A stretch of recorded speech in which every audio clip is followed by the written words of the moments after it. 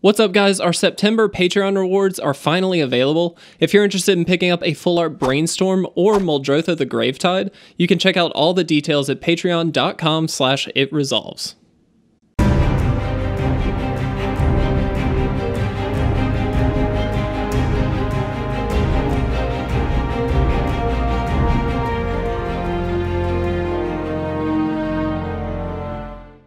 What's going on guys, and welcome to another episode of the Crack a Pack series. Today we are opening up a pack of Dominaria. Obviously going to be rotating out of standard pretty soon. I'm a little sad about it, I'll be honest. I really liked Dominaria. I thought when it first came out it was kind of one of the best sets we'd seen for a while at least. I don't think by any means it's one of my favorite sets, but there were a lot of really cool mechanics and kind of new things that they did, really boosting like legendary cards that came out with the historic kind of mechanic, and then of course the sagas, which were really cool for a storytelling element and honestly playability as well. There's a lot of really great stuff out of this set. So either way, we are going to go through this as if it is a pack one, pick one scenario. So we will go through every single card and hopefully be able to figure out what our first round draft pick would be. So our first card here is Opt. It's an instant for 1 blue. You can scry one, so you get to look at the top card of your library and then decide if you want to leave it on top or go ahead and just put it on the bottom. And then you draw a card. Very simple, very efficient. Perfectly fine card to run. Not first pickable necessarily. It will always be a good card in a blue deck. It's not an amazing card. Card draw, we've talked about a little bit, tends to be a little bit overvalued and limited for some players. I'm by no means am trying to say that it's bad. It's very good, obviously, to have card draw, be able to get to your answers, get to your bombs. Definitely very powerful, but that one draw spell could have also been a bomb or a removal spell or something like that. And so it's not so much that it's bad, it's that there are other cards that you might rather see in place of those draw spells.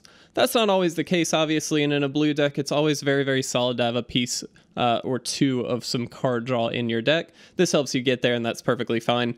A lot to say about this, obviously, but it is not necessarily a first pickable card, but it is very solid.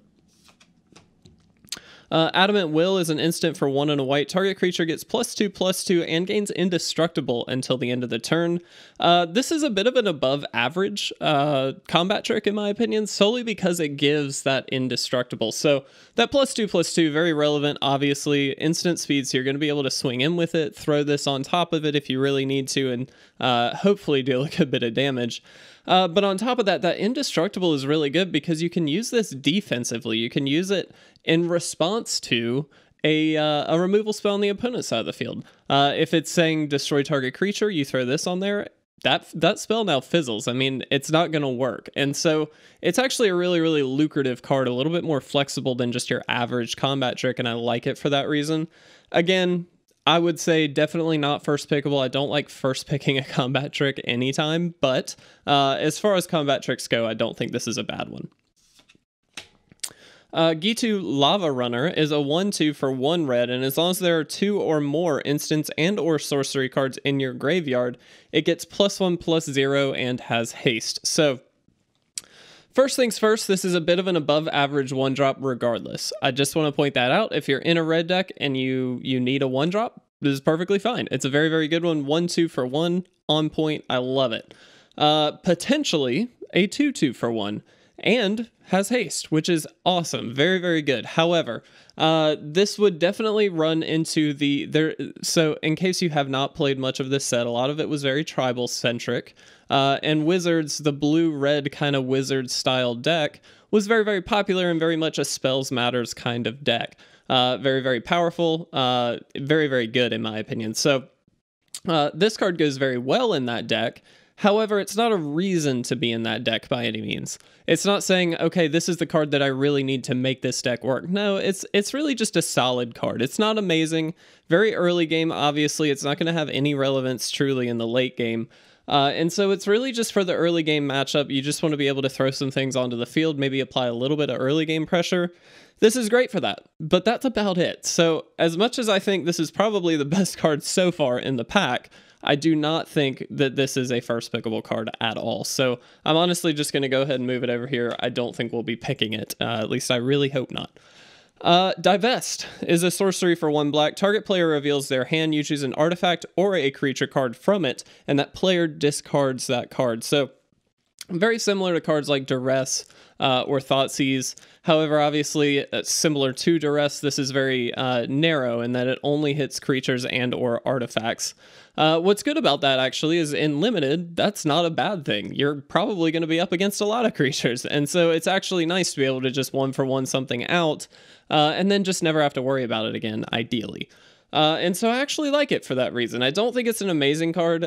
In a sort of control style deck, it's fine. Like a blue-black, maybe tempo deck would be really, really ideal. Again, not amazing, but the reason I like this, if you can get it early, it's very good. If you don't get it early, it tends to be quite bad. Limited tends to get down to top decks in a lot of cases if you really stall out the game. And in a deck like this, you probably are stalling out the game, and in that case, you top deck this, well, your opponent might not even have cards in hand. And if that's the case, this is very, very bad. So I'm not thrilled with this card. I would definitely take the Lava Runner over it, but again, don't think either one is necessarily first pickable. Adventurous Impulse is a sorcery for 1 green. Look at the top 3 cards of your library. You can reveal a creature or a land card among them, put it into your hand, and then put the rest on the bottom of your library. So very much just green card selection, perfectly fine in a green deck. I think it's good because it's so cheap. It only costs 1 green mana, which means ideally you'll be able to play this, then play maybe the creature you pull off of it, or some other creature in your hand, some kind of relevant spell. Again, it's very similar to card draw. I don't think it's amazing. Definitely not a first pickable card. It's not giving you any direction by any means. And so I don't love it, but if you're in green, definitely not a bad one. Pardic Wanderer is a 5/5 for 6 of any color, and it does have trample. Worth noting, artifacts are historic permanents in this set. It does not say that on this card, but historic is very important in this one. This card, though, however, it is fairly strong. It's a 5/5 with trample. For 6 of any color means it's very flexible in the decks that it can be run in. It's just not that great. It's kind of like your last-ditch effort for a bomb. I mean, if you don't have a bomb, this is a great pickup, but it's not a good bomb. It's not something that you really want. So I don't love this card, to be honest. I'm honestly going to pull this out just for now. Still really hoping we're going to replace it, but do not love this card in general. I don't think it's that great. Okay, here we go. Get rid of that. Eviscerate is a sorcery for 3 and a black. Very simply, destroy target creature. This is what we're talking about. This is premium removal right here. It destroys any creature right off the back. Obviously, we saw that that combat trick that gives indestructible, which is a little silly, but generally speaking, you know you're going to be able to take a creature out with this. You can deal with any problem creature on the opponent's side of the field with a card like this. Yes, it is sorcery speed, but that's fine. 4 mana sorcery, destroy any creature.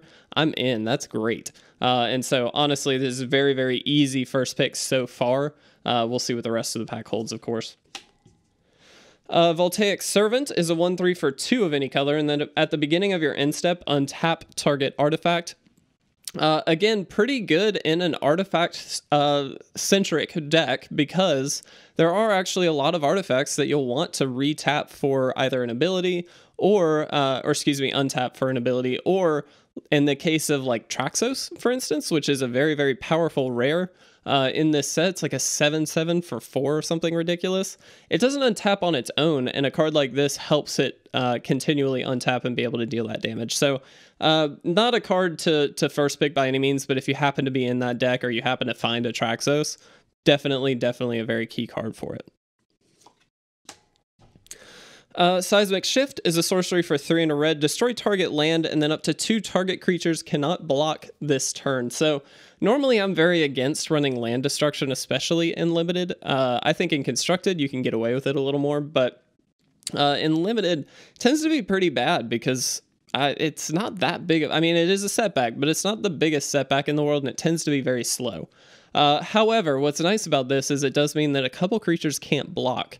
And if you're in a very, very aggressive deck, which there are a number of them in this set, then you're able to really push through that extra few points of damage that might mean you're going to win the game.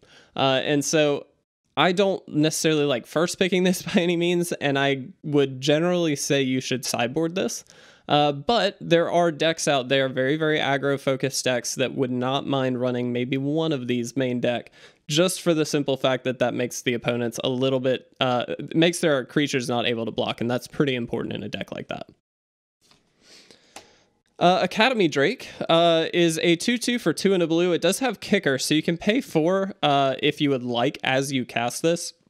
It does have flying, and then if it was kicked, it enters the battlefield with 2 1/1 counters on it. So this is either a 3 mana 2/2 flyer, or it is a 7 mana 4/4 flyer. Not amazing, but honestly, it's not a bad card to have solely because it is evasive, it is a flyer, and there are going to be instances where just having an evasive threat in the air is going to be really, really key. So I don't necessarily like picking these up very early. However, it is actually not as bad as maybe you would think on the onset. The fact that it has that kicker just means it's a little bit more relevant in the late game as well as the early game, and I like that as well. It's that flexibility that's very, very key and limited. Our first uncommon here is Time of Ice. This is a saga. This was introduced in this set. Really, really interesting set of cards. Very interesting art as well. It is 3 and a blue, and it is an enchantment. As it enters the battlefield, basically, you put a counter on it, you get the first effect.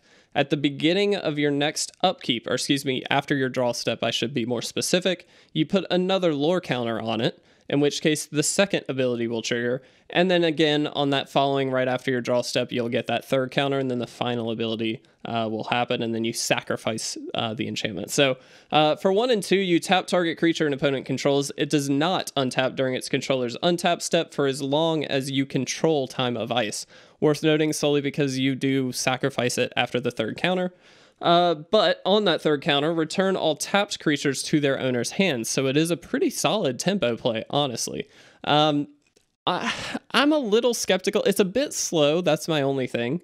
And I'd rather be playing like a relevant creature or like solely hard removal on that creature. If there's like a problem creature, I'd rather just straight up remove it. Now this can be very, very good. I don't think it's a bad card.